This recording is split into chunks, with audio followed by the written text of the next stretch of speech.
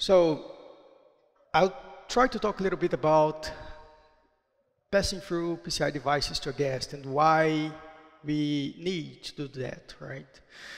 So I will talk a little bit about virtualization concepts in PCI devices. I really want to pass through very quickly on this.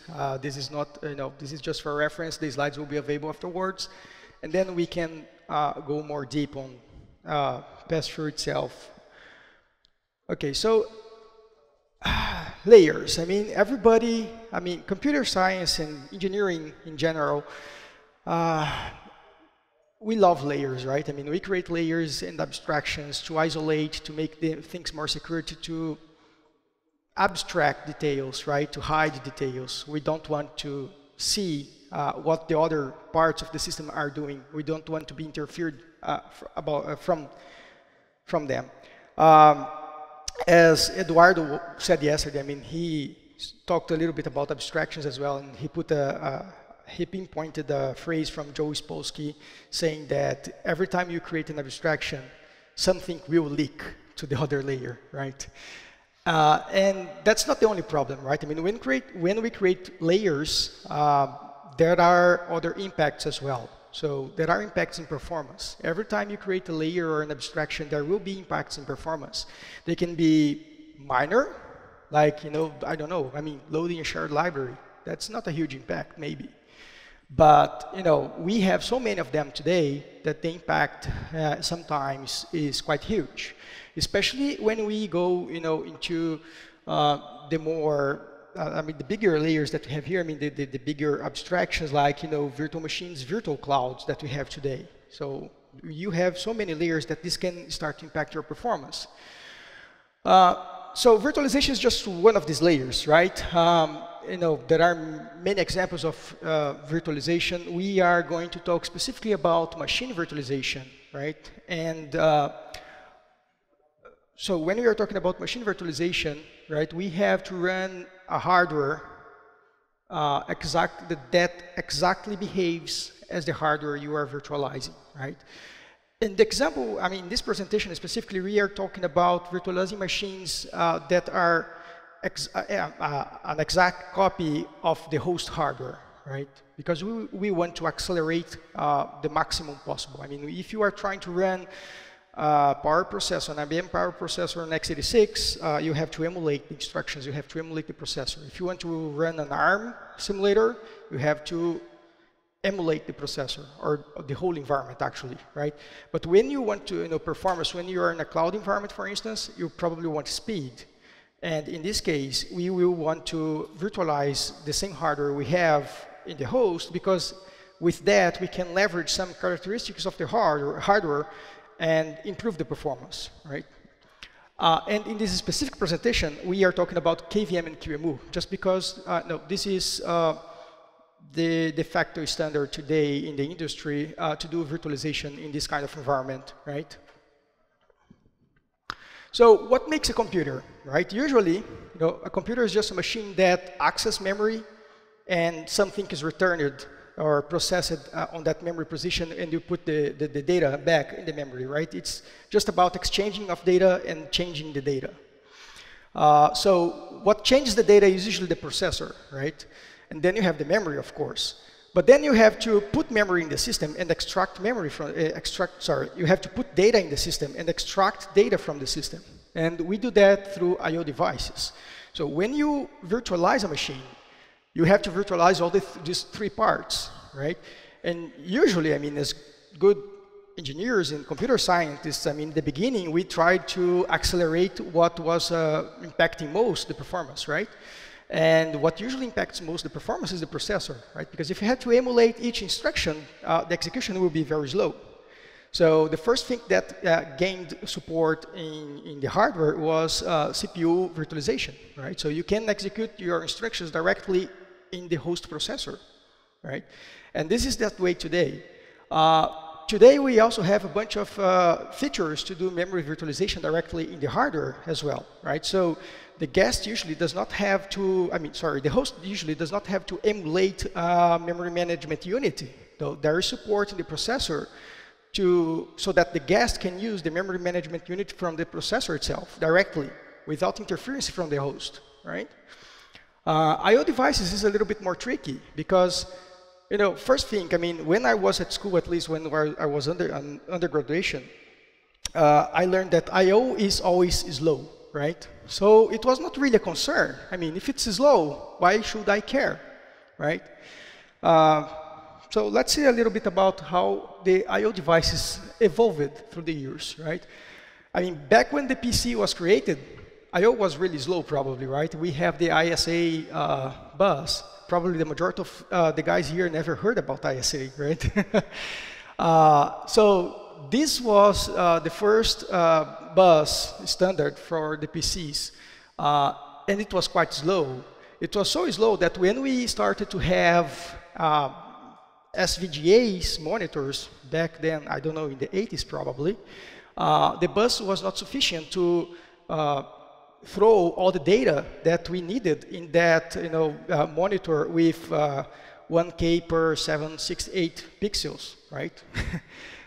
So they created different buses, specifically the VESA local bus was specifically created for these, to connect monitors with better resolutions, right? And then we started to have a bunch of different standards because, you know, people wanted more throughput and it was not available, right? So then the industry created a standard, PCI, the old PCI standard, right? And we will see that I usually say PCI and PCI Express, which is the newest standard that everybody uses interchangeably, although they are not really the same. And when PCI was created, you know, everybody started to use PCI. It was sufficiently good for the needs that we had at the time, right? However, when they started to migrate, I mean, to use PCI buses in servers, they had to extend the standard. So they created PCI-X because they needed more throughput, more devices, right? In a PC, you usually have, you know, a few devices, and in a server, you can have tenths of devices, right? But then again, you know, that was not sufficient because we started to have GPUs and graphic cards for gaming, for instance. And then the industry created AGP, which was a bus specifically targeted for that because they needed more data to go through the bus. They needed more lower latency, right? So then again, they took the next step and created PCI Express. And PCI Express is the de facto standard for today, and we have many generations of PCI Express because they are trying to improve the buses in order to provide more speed and lower latency. Oh, sorry, more bandwidth and lower latency, right, for the devices. However, you know, it seems that the industry doesn't think this is sufficient again, and we are having a bunch of new buses being created. The majority of them proprietary, such as NVLink and NVLink 2 from NVIDIA.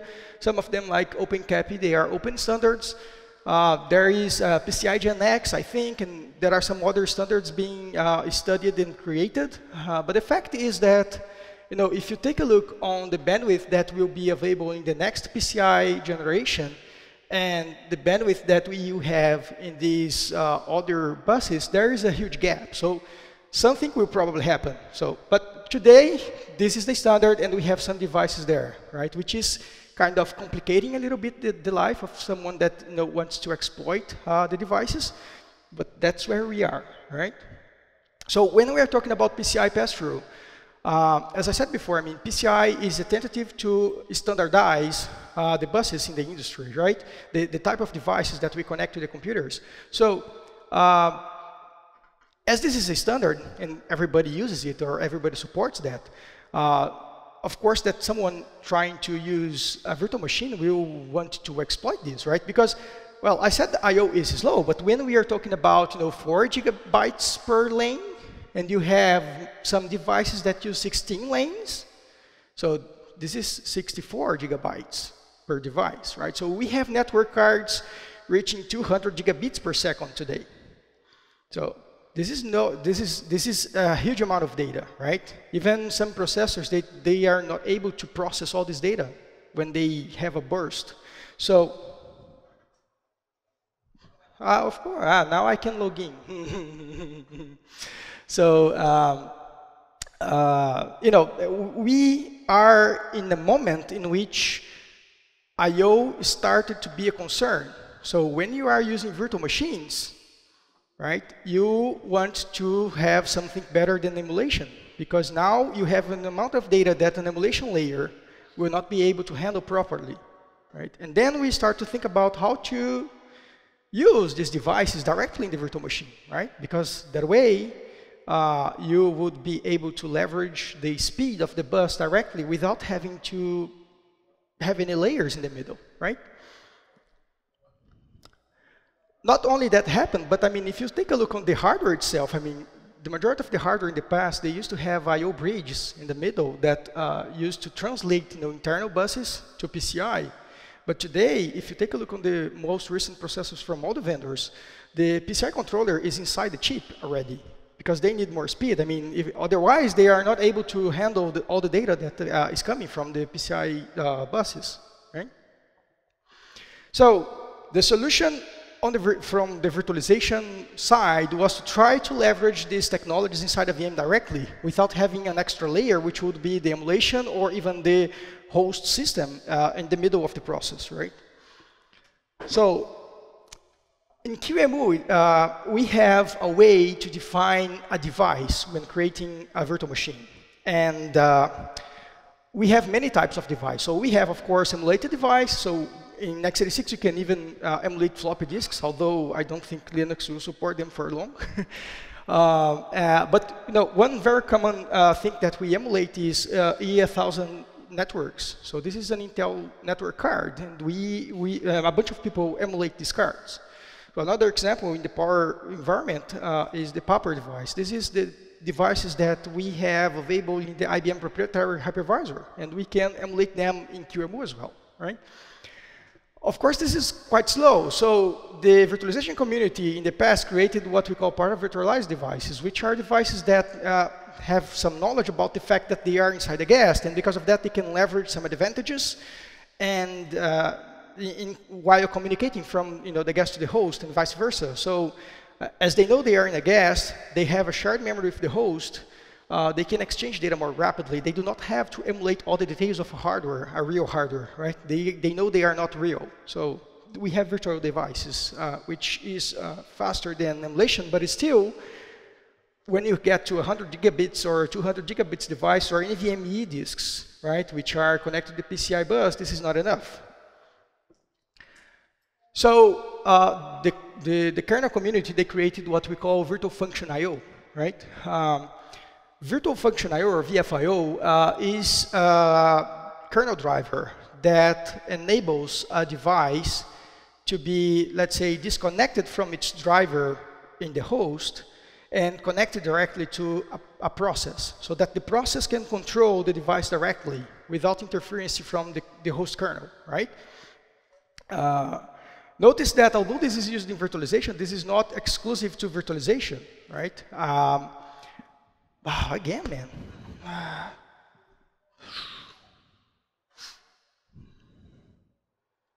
Let me do something here. Turn off.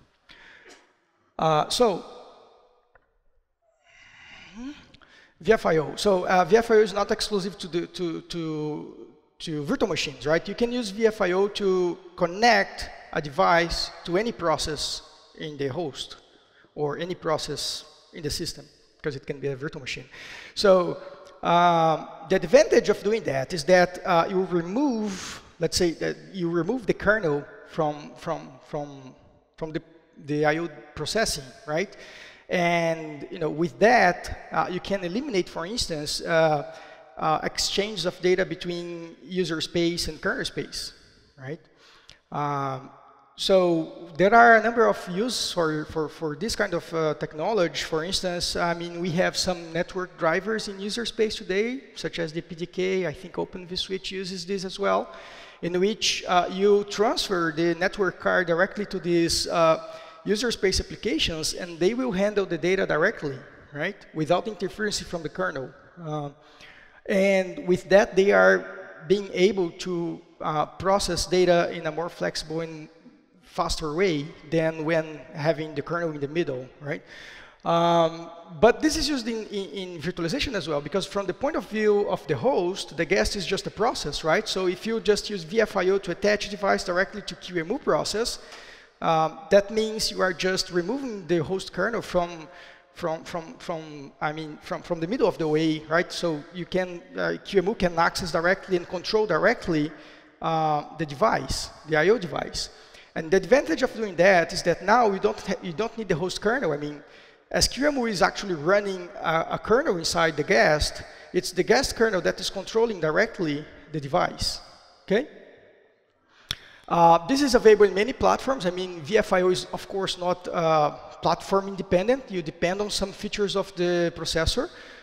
Specifically, you need IOMMU support. On x86, this is available, but you have to enable a kernel command line parameter, Intel IOMMU equals on.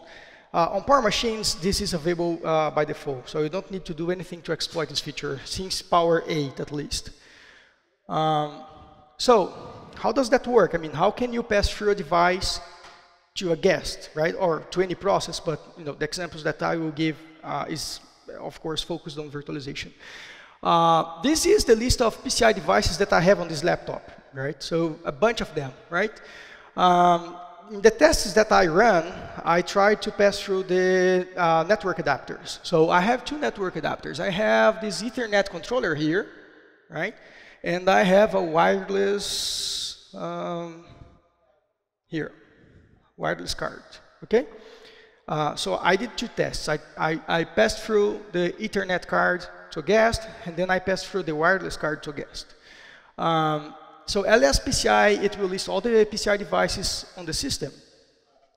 And of course that you need to know that, because I need to know the PCI ID of the device in this system to identify it when passing through it to the guest, right? That's the reference that we use. So, when you start your system, usually the kernel probes for all the devices, right? And it will try to init a module to control that device when it's available, right? That's the usual behavior. So when I turn off my laptop, the Ethernet card and the wireless card, they will be owned by the host kernel, right? So if I want to pass it through a guest, I need to unbind them from their drivers. So there is a way to disconnect the module from that device. And the way you have to do that, first of all, the devices are divided in the PCI topology, in the PCI Express topology, the devices are divided in IOMMU groups, right? So remember that I said that you have to have IOMMU support in order to support PCI pass-through. And the devices are organized in a way that many of them can be in the same IOMMU group. This simply specifies that all these devices, they share a common control area in the PCI address range, right? Some devices, they are alone in their IOMMU group, such as my wireless card, but some other devices, they are not alone. I mean, if you take a look on the Ethernet card, there are many other devices on the same IOMMU group, right? And that's interesting because I was not aware of that. And if you take a look here, all the devices with 1F, they are in the same IOMMU group, right? So that was quite interesting because when I say, the network card is alone and there is the slot number here, 3, and there is no other card in the same slot. That doesn't mean that all the devices in the same slot, 0, are in the same IOMMU group, right? There are others like devices in the same slot that are not in the same IOMMU group. But no, in this case specifically, all the devices with 1F are in the same IOMMU group. And if you take a look, there is an ISA bridge, which is a bridge for that old standard that is still available on this machine. Memory controller, an audio device, an SM bus, and the Ethernet controller. So I found that quite interesting because what probably happens here is that all these devices, they have been put together in a chip, in the motherboard, right? Back, again, I don't know, 20 years ago probably. And they are still doing the same chipset until today, even though we have 1,000 gigabit Ethernet card in this case. they are, all probably in the same chipset, in the motherboard, and that's why they share the same I/O and memory group. So when you are passing through a device, you cannot pass through only one of the devices to the guest or to the process, because if you do that, you can compromise the security, because all these devices will share the same PCI address space, right? So you have to pass through all the devices in the same I/O and memory group to the guest. And the interesting thing is that if you do that, I mean, you have to pass through all these devices. So if you pass through the Ethernet controller, you lost the audio device in the host as well, right? In this specific case, of course. So when doing that, you have to unbind all the devices in the same I/O memory group from their drivers so that you can pass through them to the guest. Here's a short script created by one of the guys that work in my team, Ziviani, that shows how to do that, right? So basically what he does is he multiprobe the VFIO driver. He looks for the device that you pass in the command line of the script. Then he finds all the other devices in the same I/O memory group, and for each of them, he do a driver override on that device for VFIO, right? And bind the device to VFIO. So this unbinds the device from its previous driver and bind it to the VFIO driver, right? And you do that for all the devices in the same I/O memory group. And after doing that, the device is now attached to the VFIO driver, not to its previous driver anymore. And because of that, I mean, you can just assign it to a process, right? In this case, I mean, we are going to start QEMU. We are going to start a virtual machine, and we will define some devices of the type VFIO, right? The idea is something that we can create arbitrarily. But you have to point the host device as well, right? And with that, we pass through the device to the guest. When the guest starts, it will be able to see these 4 devices. In this case, I was passing through the Ethernet adapter, so I have to pass through all the I/O and memory group at the same time, right? And so that's the way we do that with QEMU, right? I mean, it's quite hard because you have to unbind each device from the host and then specify each of them in the command line. And this can be tricky, you can forget something. So libvirt has support for this as well, right? In libvirt, you just have to specify a piece of XML saying that you have a host dev device, a host device, and you put manage equal yes, and libvirt will handle all these, all that script does, right? So it will unbind the device from the host driver, it will bind it to VFIO, and it will create a virtual machine with the device directly attached to it, right? And again here, I mean, you have to define the source, which is basically the address, the PCI slot ID of the host device that you want to pass through, right?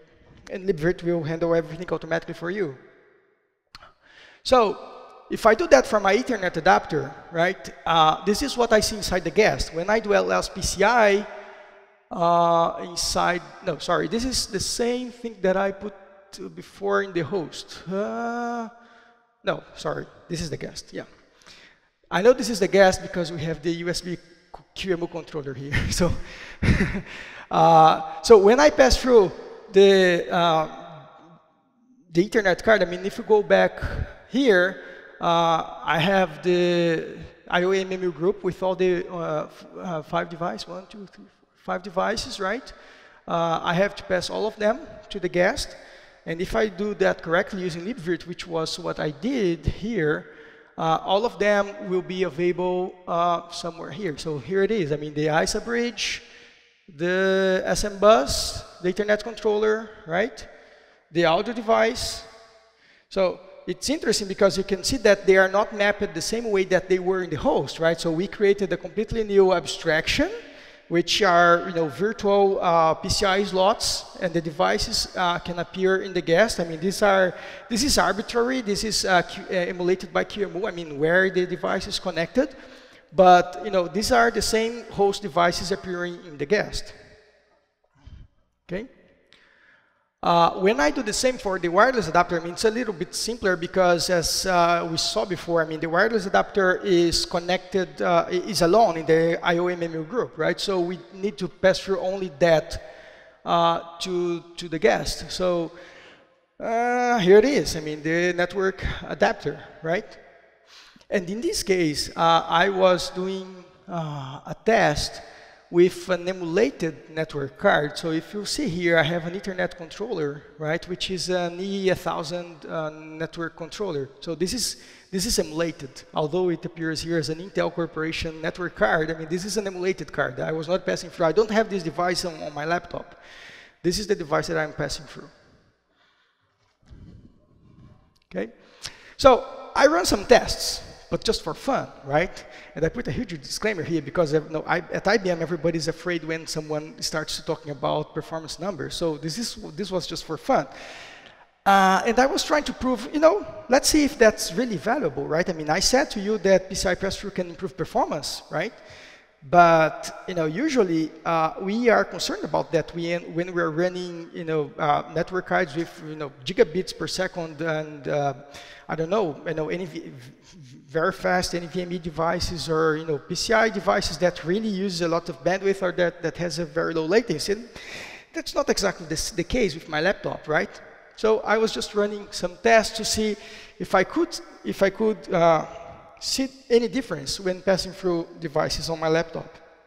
And you can see here that when doing a very simple latency test, and this is very simple indeed, I mean, I was just pinging the machine and looking at the average numbers, right? And I plot all the ping latency results here on this graph for each device. So if I am using the Ethernet card, the host has a very low latency. I mean, this is between my machine and the network attached storage that I have at home. And if I pass through the guest, if I pass through the device to the guest, I have a similar latency, right?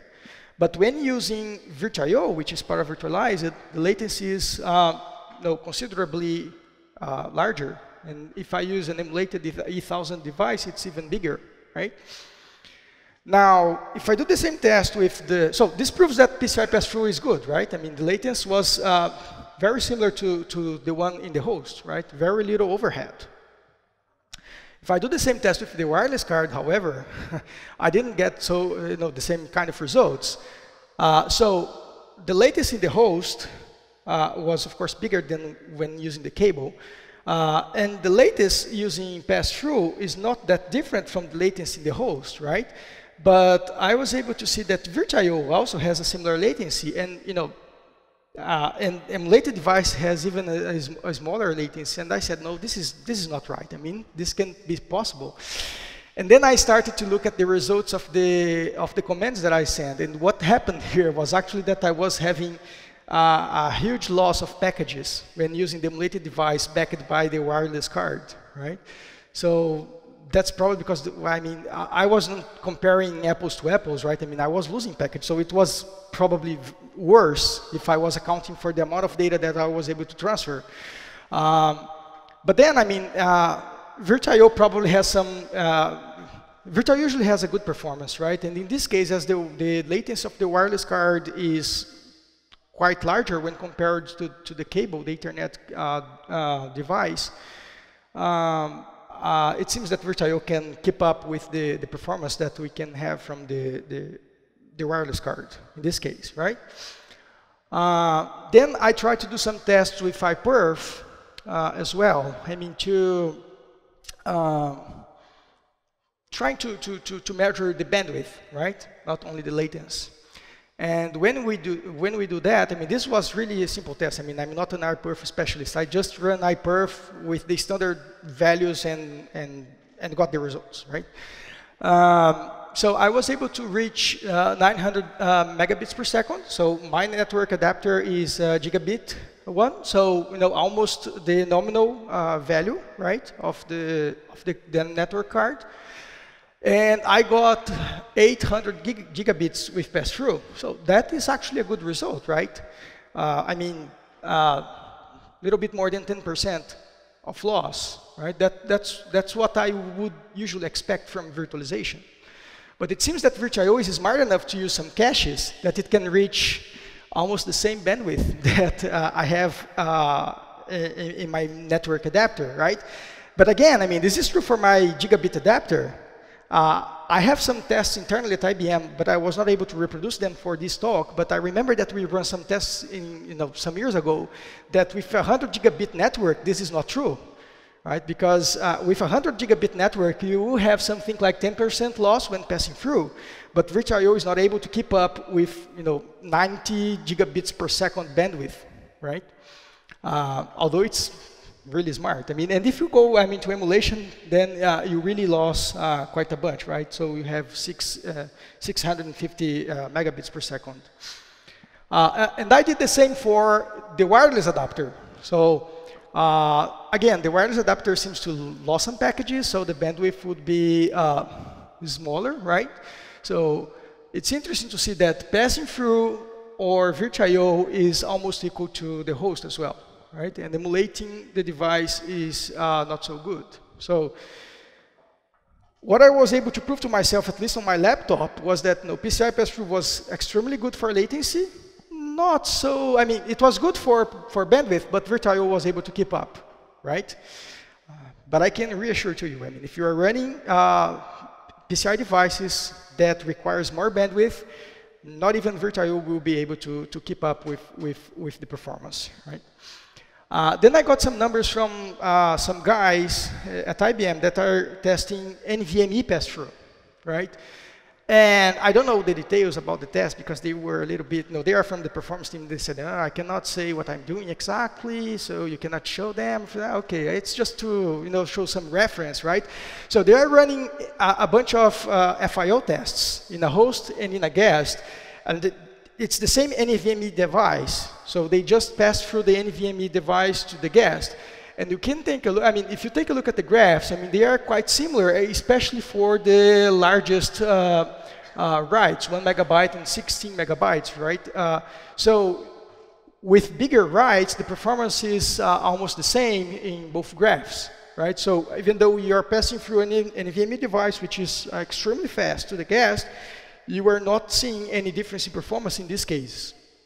For the smaller packages, 4K especially, they are seeing some bad numbers when passed through, and they were not understanding. And I said, well, we can analyze that afterwards, but yeah, that's strange, right? We shouldn't have this difference in performance when passing through with 4K as well. So that's the actual stage of what they are working on, right? But at least, I mean, I was very pleased to see that for large packages, I mean, the performance is the same, right? So, is it worth it? I mean, if we pass through, we can have lower latency, we can have higher bandwidth, but we have a limited number of physical adapters as well. And every time you pass through an adapter, you lose it from the host, and you cannot share it with other devices, right? And you cannot do live migration as well, because in order to migrate a VM to another host, you have to migrate the state of the VM, and you cannot migrate the state of the device, right? There's no way to do that. So the special interested group that directs the PCI standard, they created another specification that is called single root I/O virtualization, which is basically a way to virtualize a physical device into many virtual functions, right? And each virtual function acts more or less as an independent PCI device. And with that, I mean, all the isolation between the virtual device is done by the hardware, the adapter itself, and you can pass through only the virtual function to a guest, right? So I have an example here from a machine that we have at IBM. This is a power machine with a Mellanox network card, Connect X5, that is able to do SROV. So you have what we call physical functions. This is actually the physical port in the device, right? And we can virtualize them, and we have many virtual functions in this case. I think it was 128 or something like that, right? So that means we can pass that same network card more than 100 times to guests, right? So it can be to different guests or to the same guests, right? And the interesting thing is that we can pass through each individual virtual function to a guest, so they have their own I/O and memory groups as well, right? This is controlled by the hardware itself.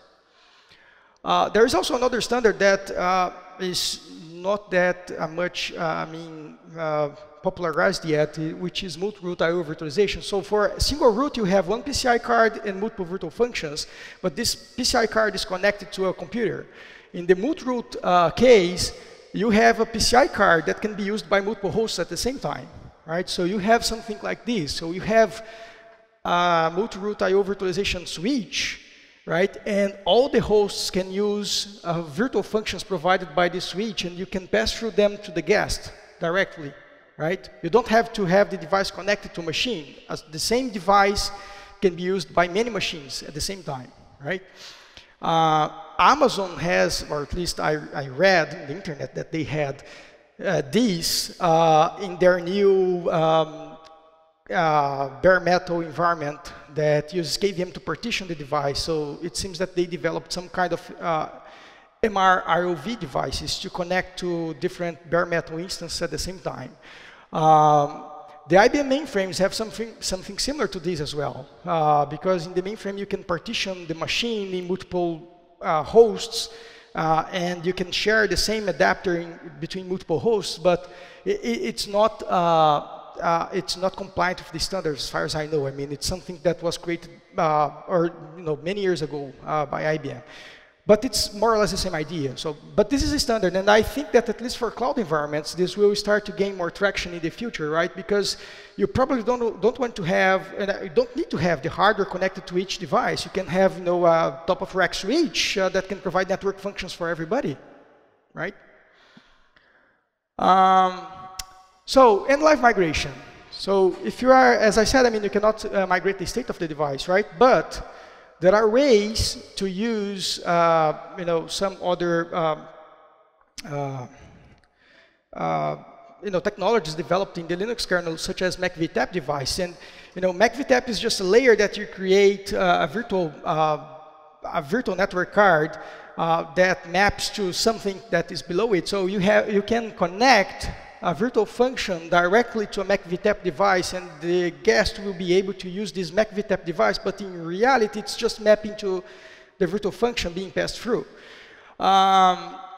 In this case, you are able to migrate the VM. If you have the same network card in the destination host, you can do the migration, and what it will do is to create a MacVTAP device on the destination and pass through one of the virtual functions to that exactly same to that MacVTAP. And when you migrate it, will migrate the state of the MacVTAP device, and you can continue to use this as if it was a pass-through device. I mean, it's not really just pass-through because there is an additional layer here, which is the MacVTAP interface, but the performance is usually better than using, emulated device or even virtual in this case, right? And you are able to migrate. I mean, but I can say that the community is looking for ways to do migration without MacVTAP at all. I mean, using SROV directly, right? Or virtual functions connected, pass-through devices, right?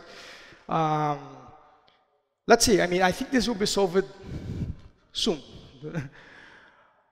Right. What about GPUs? I mean, I talked about a number of different buses being created recently because of GPUs and other devices that require more bandwidth, right, or more data to be transferred.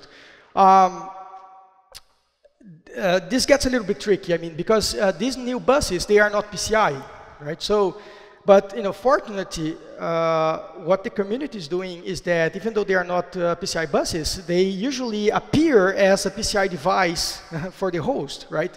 So if you do an LS PCI, you will see the NVLink devices, for instance, listed as PCI device. So this is just an abstraction, right? And because of that, you can just pass through these devices to the guest as well, because they are using the same abstraction as a PCI device, even though the underlying bus is different, right? So this was good enough before, but now, I mean, if you take a look on the new buses that are appearing, such as NVLink 2, NVLink 2 not only provides a faster bus, but it also provides memory coherency between the I/O device, between the memory in the I/O device and the memory in the system, the main memory, right? Which means that if you are using data in the device and the data changes, if that data is cached in the processor, the cache will be invalidated as well, right? Even though the data is in the device.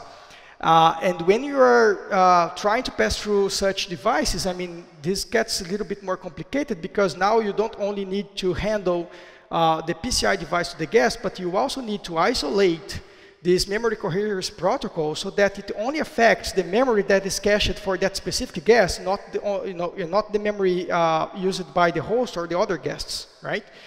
But we were able to do that, and support for NVLink 2 pass-through is available in the kernel now, and you are able to pass through the device and continue to use this memory coherence feature in the guest. And the interesting part is that as NVLink 2 appears as a PCI bus as well, we were able to hide all these details, and you can just pass through the NVLink 2 device to the guest, and it will work with the memory coherence and everything. But as if it was a simple PCI device, even though it's not, right?